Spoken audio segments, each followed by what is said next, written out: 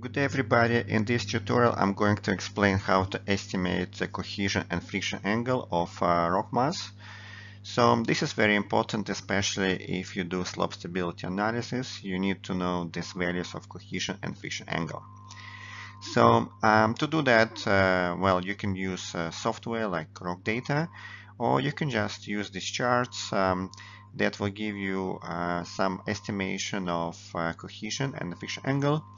So let's start with the friction angle, and then we're going to the cohesion. For example, let's look at the rock mass that's made of basalt. So we need to know what rock it is so that we can get MI. Where did I get this MI? Well, there is a table of values for MIs. So what you can do, just find it somewhere, either on the internet. I probably have a video when you use Hooke-Brown failure criteria. So you use this value of MI. So for each particular rock, there is a value of MI and the range. So I already look it up, and for basalt, MI is 25, and this is what we're going to use. And also we know that that rock mass, it's blocky with some phase surfaces, so it will give you geological strength index of 60. I have another video how to use a geological strength index and how to get these numbers based on the rock mass structure and surface conditions. Please watch that one. I will put it in the description of this video. And what we also know that, well, we did unconfined compression tests, and for a few samples of like these intact basalt samples, and the average value of UCS, it's about 14 MPa. So that should be enough to get some estimations, because we know the strength, we know the type of rock, and we know the structure and the surface conditions of the rock mass. So, okay, let's look at how we can estimate friction angle. We're gonna look at this chart, and we'll start with the geological strength index. It's here 60, and then here you see this value of MI. So basalt, generally, it's actually very hard rock. That's why it has a high value of MI. It's here. So goes this way. So you see where this line of 25 MI crosses 60, and that will give us a relatively high value of maybe 41, right? So friction angle of rock mass will be around 41 degrees, maybe 42, right? Doesn't really matter, 41, 42. Okay, so this is what you do with friction angle.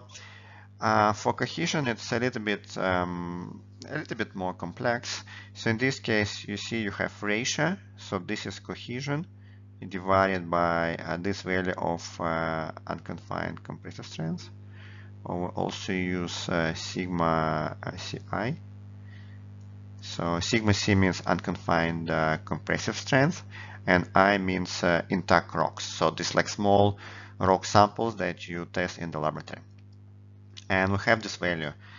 This value is 14 MPa, right? This unconfined compressive strength. So what we'll do next, again, look at geological strength index, and it is 60. And look at MI, and we have basalt 25.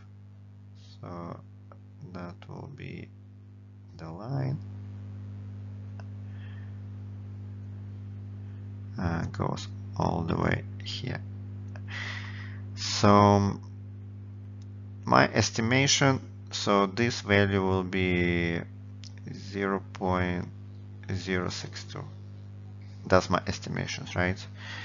Maybe you get a slightly different, that's okay.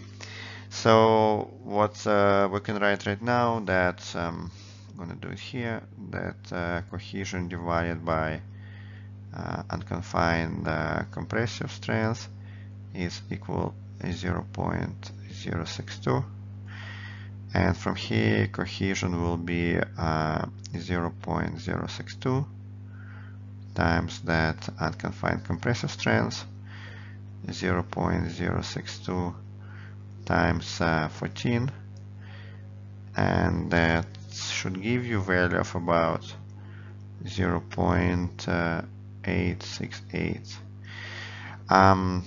Well, here we use MPa because the value is given as MPa. So this is the value. Well, for fresh basalt, if it's fresh basalt, this value is pretty low, but as you see that we're dealing with probably like weathered basalt, because this value is 60, which is pretty low, and this unconfined compressive strength, it's only 14 MPa. So typically the value of fresh basalt can be more than 100 MPa. So okay, so this kind of makes sense. And this is the values that you can use for slope stability analysis. I have a video how to do slope stability analysis. Probably have a few that you can do by hand, manual, and you can use software. So I'm gonna put links of those videos in the description for this particular video so that you can later on watch them. Well, thanks for watching this video and have a nice day. Bye.